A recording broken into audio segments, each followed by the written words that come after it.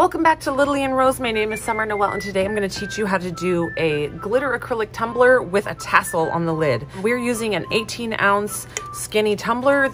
You can find these on our Amazon shopping list. And what's important about this cup that I like to add these tassels is that the lid has a small lip, and that is what you'll see is most important for adding this tassel. We'll first start by filling up our tumbler. We are going to be using Diaval and Murphy from our glitter collection. We also have a simple glue stick and our Littlelee and Rose UV resin. So first we're going to take our Drill Master hand tool. I'm going to use that to drill my holes in the bottom. What you want to do is avoid going too fast when you drill the hole. You can drill through and actually puncture through the inner layer, and you don't want to do that. So you want to go nice and steady and nice and slow as you're drilling your holes. I drill 2 holes. One hole is going to be the exhaust hole, and one hole is going to be the hole where we put the glitter and the liquid in.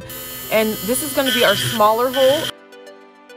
The other side we're going to make to be about the width of the glue stick, and this is going to be the side that we add the glitter through. And then you just every once in a while give it a test to see how much you got to go for that glue stick to fit.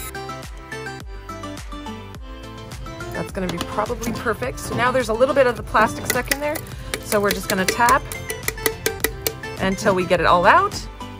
All right, so now what we're going to do is add our glitter.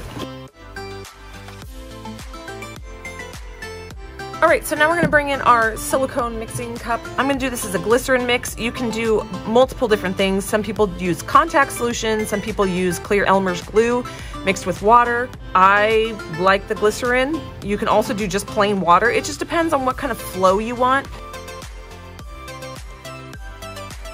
I have this little tiny funnel, or you can use a pipette. You're going to just squeeze it up like a turkey baster.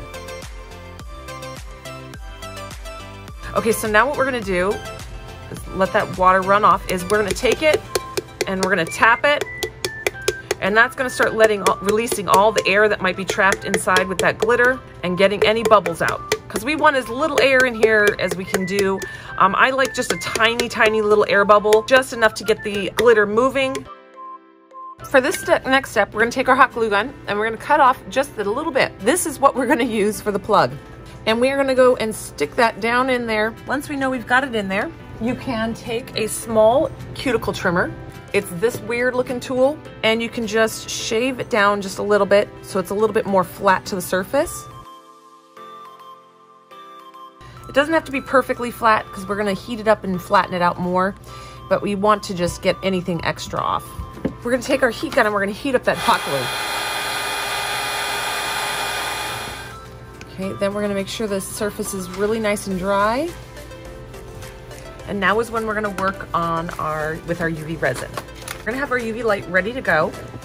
This is a 120 watt lamp. I am going to go ahead and put a dot of UV resin right over that hole, and then I'm immediately going to go ahead and put my light on it.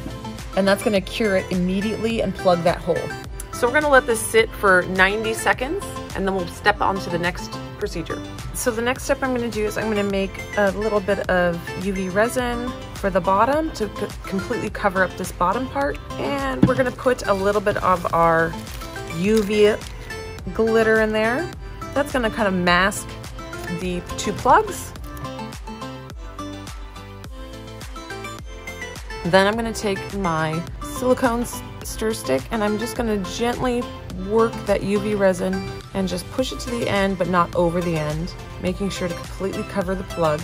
So now we're going to go ahead and make sure it's level, and we're going to put our UV light over the top and let it do a full round of curing. All right, so I'm going to take just a little bit of rubbing alcohol to make sure that the surface is nice and clean. If there's any stickiness, this will also get rid of any kind of tacky or stickiness. You can also put it out in the sunlight for a while, and that will also help cure your UV resin and get rid of the tackiness. And what I also do when I do these tumblers and I use the UV resin is I put it upside down this way. So I'm going to do the second round of curing facing up, and we will be right back. All right, so now you can see we've got our bottom nice and covered. Our glitter is all mixed up in there. We've got a tiny little bubble that helps the glitter move around.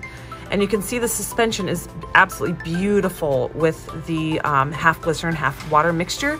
So now this cup would be ready for your decal, or you could just leave it as is.